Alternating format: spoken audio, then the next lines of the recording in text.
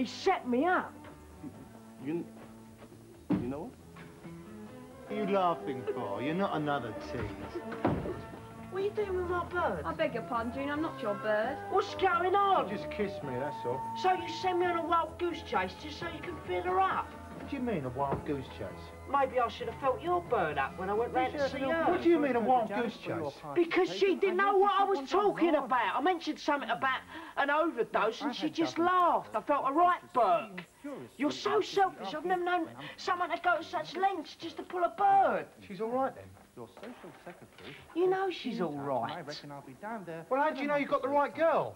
Because I asked her name, stupid. Only, there was a girl found earlier on dead. Well, this one was very much alive unless she'd been spirited down. Short bird with short dark hair. The bitch. Aren't you pleased that she's all right? All right? She's done a con job on me. She's made me look like a bloody fool. You didn't care for her, you just couldn't live with her guilt. Get her out of there. Don't you touch me, I'll do you for assault. Right.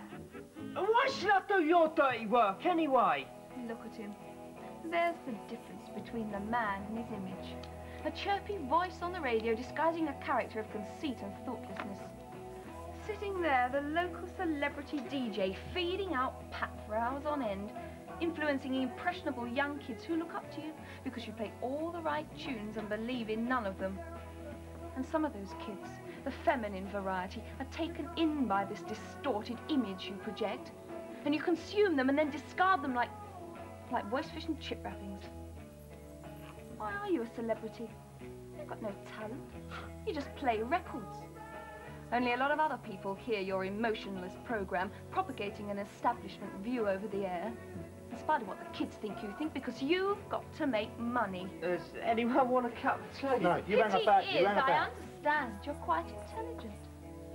Oh, yes. I know a bit about you. I know people who know you. But you weren't worried about Angie. You were more worried about yourself. It might get in the papers, ruin your career, destroy your popularity. Self-centered, see? You want to carry on being a celebrity and popular. Good old Pete Lyons, one of the lads. He's a household name. And he's not a normal human being, you know. Goodness me, really? No, it's the truth. He's plastic. Get away.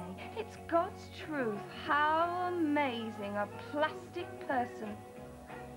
Because he doesn't care, really, you know. And it's sad, really. Because he'll drift through this world of plastic, insensitive clones and have nothing. Nothing whatsoever to offer except an enormous ego which needs pampering and gratifying. I'm not like that. No one drowned. When even all that deep set near the arterial road. Some patients waded out, others got boats or rafts. More serious cases taken out by helicopter. And Richard wasn't there? Nowhere to be seen. I don't understand why he'd do such a thing. Now, you wanted to have a go at me. You wanted to make me look stupid and unprofessional. Yeah, well, if you didn't bully him so much... I'd better get on to the Nationals. I don't know what's going to make me look like.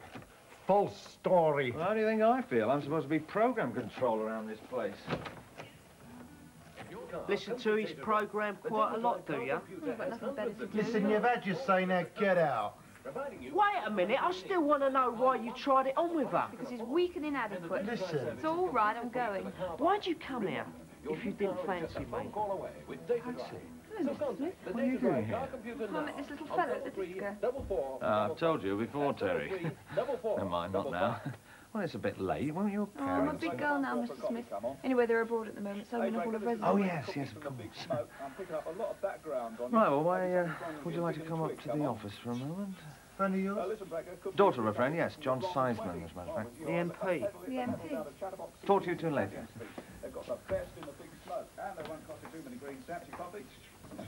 MP's daughter. She's a student. Of course she is. She's president of the union. That's why I couldn't fathom out why she went for me. Hi, and welcome back to Lyons' Corner Shop, and we'll be flogging Terry Wogan in more ways than one. Yeah, well, I tried earlier, but you weren't in, right? Yeah, I got locked out of my own house. A man like me. Well, of course, I'm gonna put her out, right? Like how she knows Kung Fu. Well, look, Allison, can I come over or not? Anytime after 6 o'clock in the morning? Well, why 6 o'clock? Oh, he's not gonna be there, huh? Yeah, well, that's all right with me. Yeah. Patsy Bird set you up. Well, she didn't make you too happy either, did she? Not to mention this Angela. Don't worry, I'll get my own back. Oh, she's on your hit list, eh? Revenge. Don't do you no good. Anyway, it seems to me you brought it on yourself. Meaning? The way you treat birds. She's a cow. Betty, look, I don't know why you bother, baby. It's just gonna get dirty again. And the kids love them. And they're so easy to prepare. Just empty a size soup sachet into the mouth. Pour on boiling water and then... I see. Had a party, have we? Hey, Fang. Why are you standing sitting in for Davis? Right. The Skyver claims he can't make it. Oh, I've been out all night, and when I get back, Paul's left this grovelling little message on the answer phone. Why couldn't you do it? Haven't had any sleep. I gotta go see my dentist at 6 o'clock. Well, he won't be in the surgery at 6. It's a she, and it's not in the surgery. Ah, I get it. Well, by breakfast, I'll be interviewing a psychiatrist on male sexual inadequacies. Maybe you should listen.